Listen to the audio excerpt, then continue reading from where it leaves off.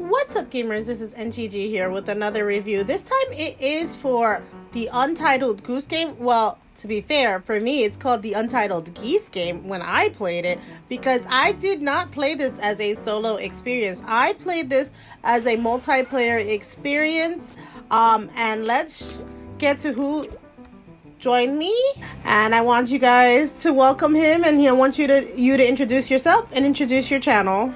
Hey everyone, my name is Devine Cummings, voice acting, also known as Minako 97 here on YouTube, and I'm here to review the Untitled Geese Game for the Nintendo Switch with Nintendo Gamer Gal here today.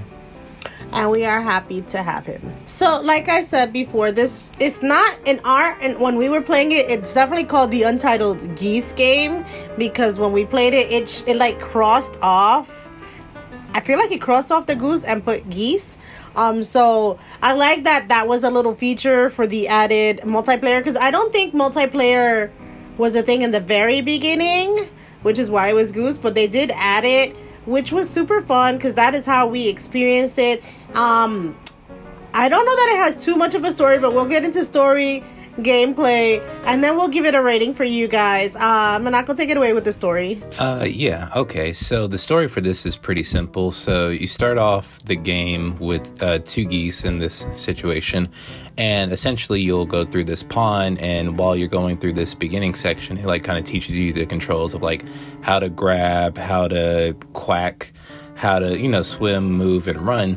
Then once you're going through this pond section, the title screen comes up, and then you're kind of in this picnic / farm, in a sense, area. It's kind of like amalgamation of both. But essentially, the core of the story is you're gathering all the key items from these areas and bringing it back to your nest or at the start of the game.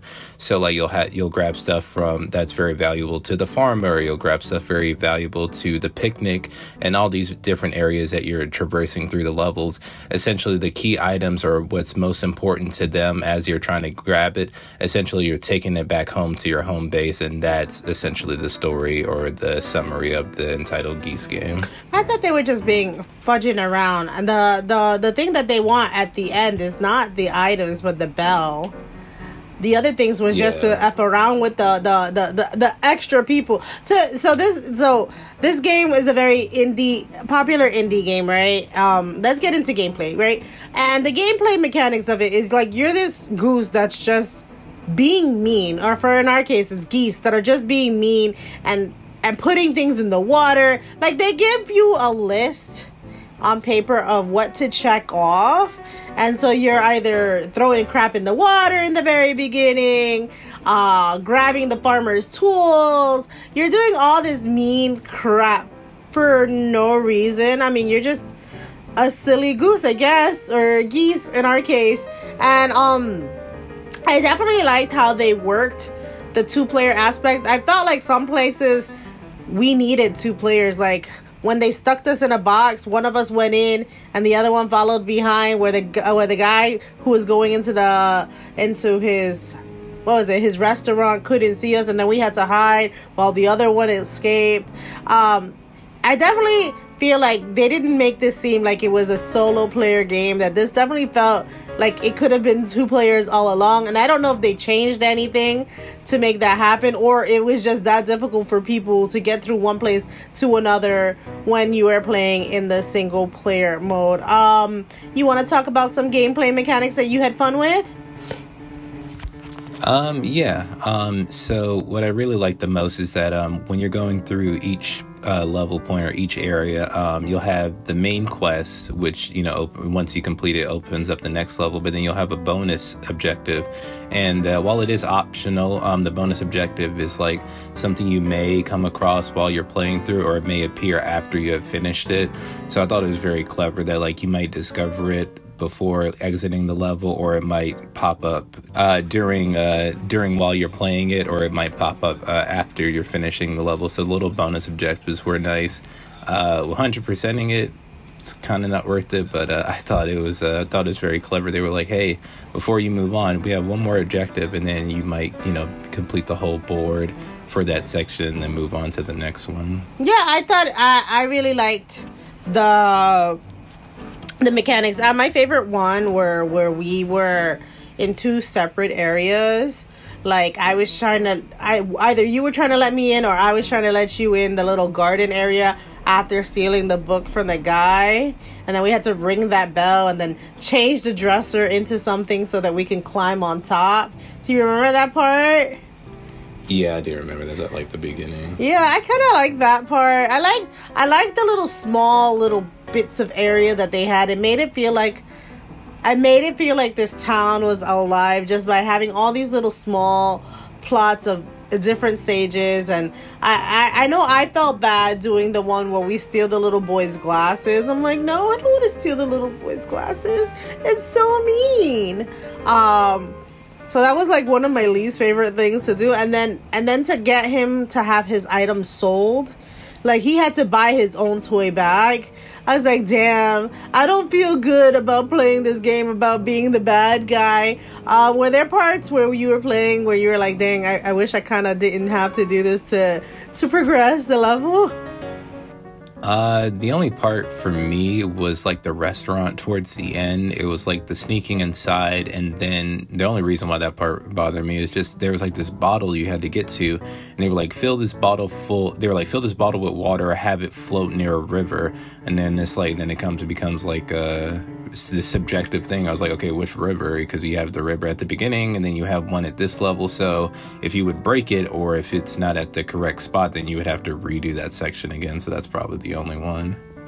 All right. And so this was a very short game, so the review is going to be obviously pretty short as well. Now we're going to do a rating for you guys. What rating would you give the Untitled Geese game for the length, the price? I paid $7.99 and normal price is $34.99. So what would you rate this game from 1 to 5? Let's see. I would honestly give it a 3. It's not particularly a bad game, but it's not like the best game either.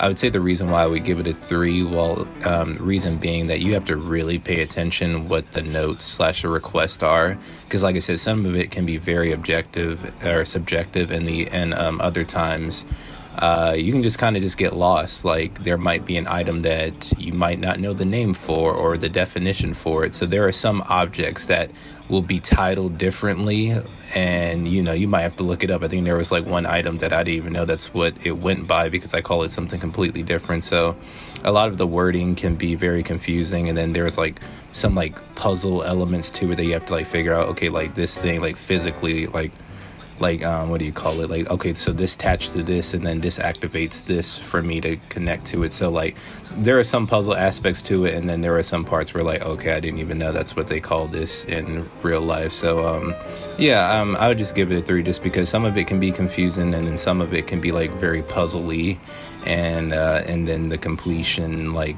criteria for this is just not worth it. So that's why I would just give it a 3 out of 5. Right. So for me, I know this game is an indie title and I know it's not going to be that long, but I felt like it was too short, right? For the $34.99. I mean, I paid $7.99 for this physical, but that's because I waited for a sale and got a coupon, blah blah blah. But I think it was overpriced for how short the game was. So I'm gonna say this is a 2.5. It's right in the middle. I don't think it was worth that much. I think this should have been a $30 game. And I understand there was an indie developer, but this game a lot of people went crazy for. And I understand the cuteness aspect and you're being a silly little goose, but I think for the cost that it was not enough game for the cost. But that's what I feel. You want to give us your exit ticket?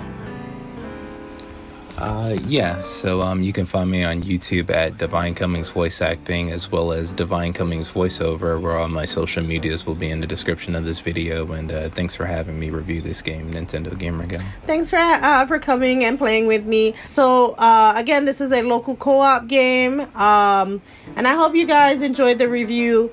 Happy gaming, guys. Bye.